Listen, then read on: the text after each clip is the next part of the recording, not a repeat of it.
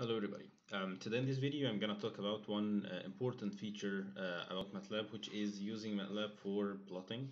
And we will see how we can do plots in this video for one or more sets of data on the same plot, and how to do formatting for this. There will be more videos about plotting. We will talk about plotting on semi-log and log-log plots, and then we will see how we can do subplots and other features in Matlab. That we will take 2 or 3 videos talking just about plotting. But this is the first video where we'll talk about the basic features or the basic settings in Matlab about the plotting. So first, let's say we have a data series which is x. It will be from 1 to 100. And one thing I didn't think, we talked about that before, but if you want to put a series from 1 to 100, you can put it like that. So you have here from 1 to 100, you defined 100 data series. If you want to change it to the step, you can put it like that. So I have now x from 1 to 100 with 0.5 step. So you can do whatever thing you want. I'll just keep going with 1 to 100. And then I will, let's say we have y, which is the square root of x. So we have now 2 data series, which is x and y, and let's say we have z, which is the square root of y, which is the square root of x. So I have the three data here of the same size. I'll just clean this so we can work easily. So now let's say I want to make a plot that has x on x-axis and y on y-axis. And to do this, you can just use the function plot, which is responsible for plotting, as it's clear. And the syntax that we use is to put what you have in x as the x data first, which is x, and then the y data next. So when you do that, it's pretty simple. You just plot x and y, and then it plots everything. So you have the data now plot. Let's say I'm not happy with it now. I need to do some more formatting. I want to change the line color or the marker or whatever thing. So one thing, oh, by the way, I have this plot open. I want to close it. You can just type close, and now it's now closed. There is nothing here. Okay. So it's like CLC and clear. You have close, which is responsible for closing the window of the plot. So now I want to do some formatting, so I'll do the same thing again. But before we do the formatting, we need to make sure to differentiate between 2 things.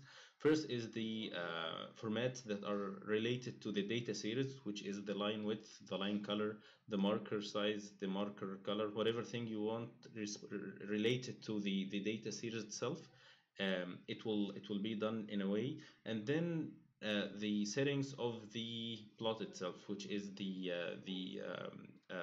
grid lines, adding a legend, changing or putting access title, everything that is related to the plot itself. So anything that is related to the data series would be put inside these 2 brackets. Okay, so I have these brackets, I put the x and y and anything that's related to them. So to do the basic settings, which are the line width, or the line color, the line type, and the marker type. So this table summarizes all of this. So you have here the types of markers, the types of lines, and the colors. And here you see that there are dot, asterisk, cross, circle, plus, square. There are different types, and every one of them has a code. And the same thing, every one of these line styles has a code, and every one of these colors has a code.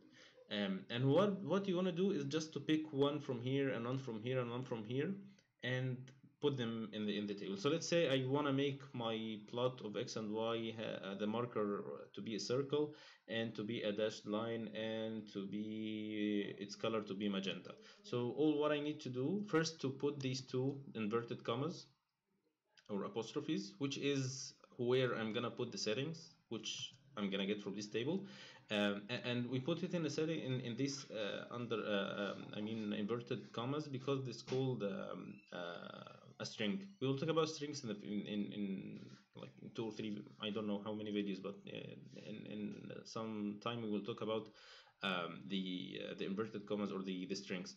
But let's say for now I'm gonna make it a circle, so I'll put the O, I make it dashed line, and then I will make it magenta. So this is what we see. It's pretty simple and straightforward. If you remember how we used to do this in Excel, it took more time to go in the settings bar and then see where everything is. Here it's pretty simple, and if you want to change it, all what you need to do is to make it like this, and it's already changed. So it's pretty simple actually. It just needs you to keep in mind that you know all these abbreviations, but once you know them, everything will be simple and straightforward. Now I have one plot. I want to make another plot, so I would plot, for instance, x and z.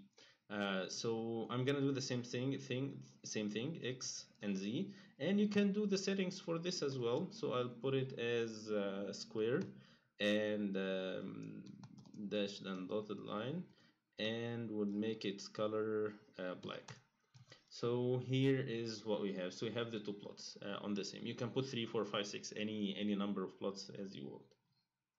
One other way you can do this is I'll close it, and then you can plot this, and then type hold. So when you type hold, it keeps the plot as it is, and everything that you're gonna do, any new plots, would be put on the same graph. So I can take these here and put them here, and you see it's the same output. And once you're done, you can press hold, and it's releasing the hold. So you can, one thing else, you can plot hold or type hold on and then hold off, so it's doing the other thing. If you want to keep it on for some time, then you can type hold on instead of typing hold and hold. So this is how you can put more plots or more than one plot on the same graph. There are other stuff that you may be interested in. Is let's say I want to change the line type, or the line width.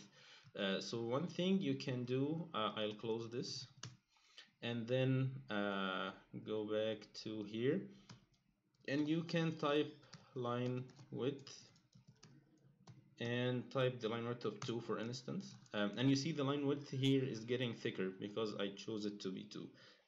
You can type the marker face color and make it blue, and it's changing the marker face color. You can change the marker, don't forget these inverted commas, it's marker line edge color, and make it red. So you can change it, but what you need to take care of is that it's changing the color for both plots, or both lines. So that's why sometimes the hold will solve this problem. So you can make it like this. Okay, so you did all the settings that you want for this, and then press hold, and then, or type hold, and then you can do the same, or the settings that you want for the other data series. So I'll do it now for x and z. I'm removing all these. I'll make it line width of, let's say, 3, just to make a difference, and then the marker face color to make it cyan, and then to make the marker edge color to be yellow, for instance. It's gonna be horrible, but yeah, this is what I want to show you, that you can make these settings for every one of them separately. That's why the hold is important to use it. Okay, so I have the plot ready, but keep in mind that the plot has to be informative. I mean by informative that anyone who sees this plot needs to understand what this plot is talking about. The x-axis and y-axis, what do they represent, and what each data series does. So all these information should be available on the plot. And now this plot doesn't show anything. I have just 2 lines with fancy colors. I don't understand what's the plot talking about.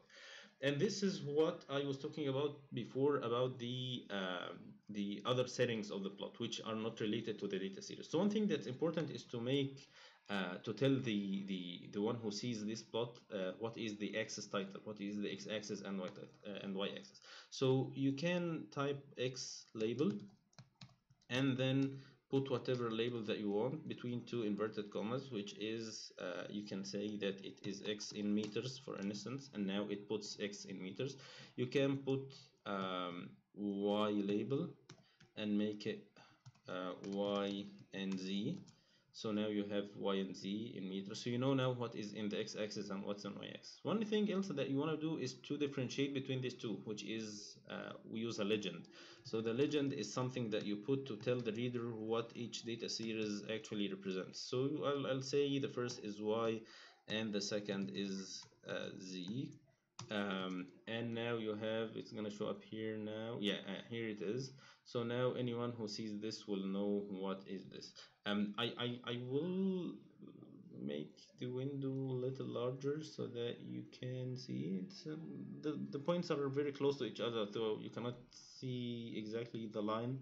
But anyways, it should be okay. One thing else you might be interested in is to put the grid lines. So to make the grid lines, just make a grid. You can put all these settings in the same line after these plots if you want, but the nice thing that it does this for the active plot window that you have now. So any time you type anything and this window is on in the background, it's gonna show up on the plot. Sometimes you might need to change the scale. So to change the scale, you can type axes. You have it from 0 to 100 and from 0 to 10. I'll make it to 110 and to 11. So just type what are the limits. So I'll make it from 0 to 110 and the y from 0 to 11. And here you are, the axis scale is changed. So anything you want to change can be changed. One thing, let's say you want to change the thickness of the lines here. I'll tell you how you can do this. This is what I found in the help. Do not ask me why, but this is how they do it. So you can type set GCA and then line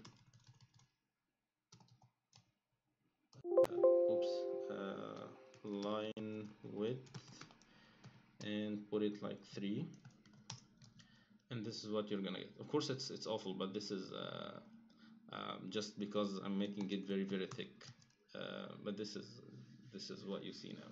So you can manipulate, you can change it, you can handle it, and you see the plots in Matlab are very professional. We will see in the next two videos how you can make them even more professional, how you can put plots side by side in a very nice way.